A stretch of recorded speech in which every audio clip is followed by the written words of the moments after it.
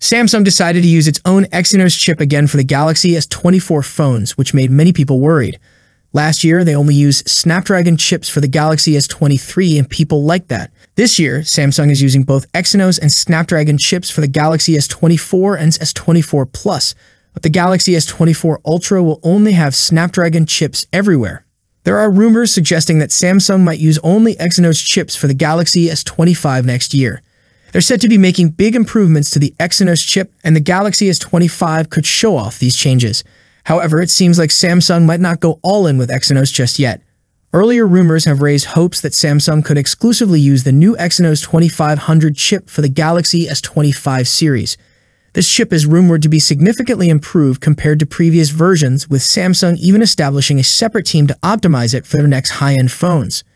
Recent reports have indicated that Samsung has made significant efforts to enhance the optimization and efficiency of the Exynos 2500 chip, addressing areas where its performance has historically fallen behind Qualcomm's Snapdragon chips.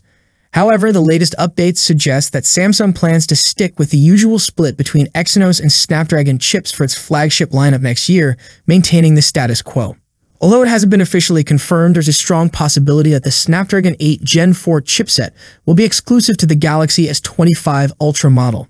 Other models in the lineup are expected to feature a combination of Snapdragon and Exynos 2500 chipsets.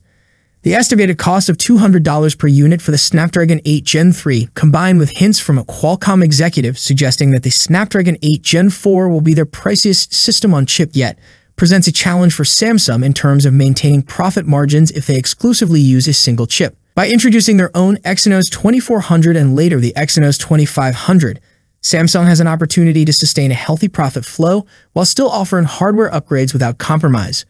As we anticipate more rumors, especially regarding the Galaxy S25 series, there will likely be further updates to come. Stay tuned for more information as it unfolds. I hope you enjoyed watching the video. If you liked it, consider subscribing to the channel. It would mean a lot. That wraps up today's content. Share your thoughts in the comment section below. As always, stay tuned for the next video. Take care and see you next time. Peace out.